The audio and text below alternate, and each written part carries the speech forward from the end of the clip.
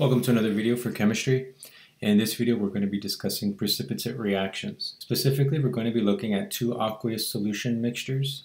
Right now what you see on the screen is a sodium hydroxide mixture, and then you're going to see us put in copper sulfate and see what happens.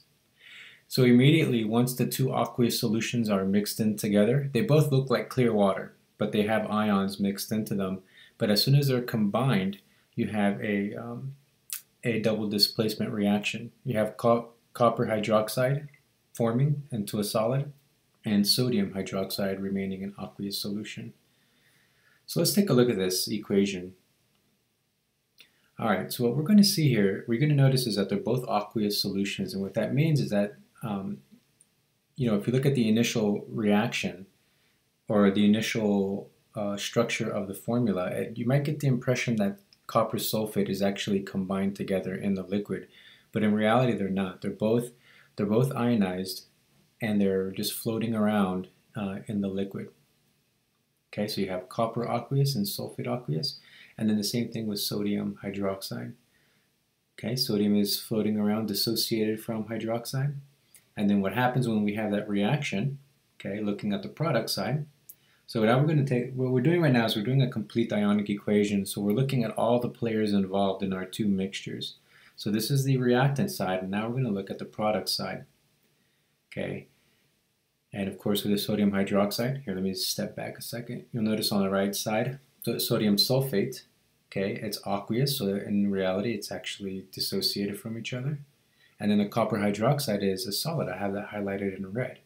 They are actually combined together. So that blue precipitate, that blue solid that you see forming when the solutions were mixed, that's actually copper 2 hydroxide that is forming immediately.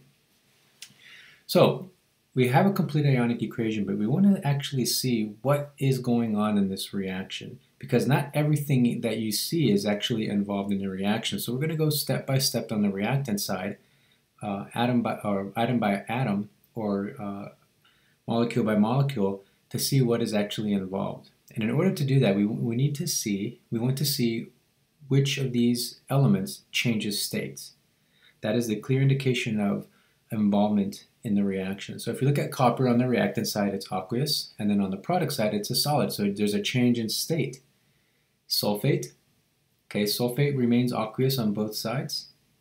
Okay, and then sodium. So then we're going to eliminate sulfate.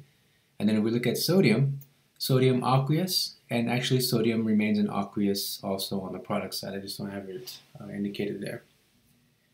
So then we're going to eliminate those because they're not changing in state. That means they don't change, they're not involved in the reaction. And then hydroxide, aqueous, turns into a solid. So it does change states, which means it is involved in the reaction. So to go from a complete ionic equation to a net ionic equation, I want to eliminate my spectator ions, which are the ones that I have crossed out. Spectator, think a spectator in sports, somebody sitting in the fans, not actually involved in the game.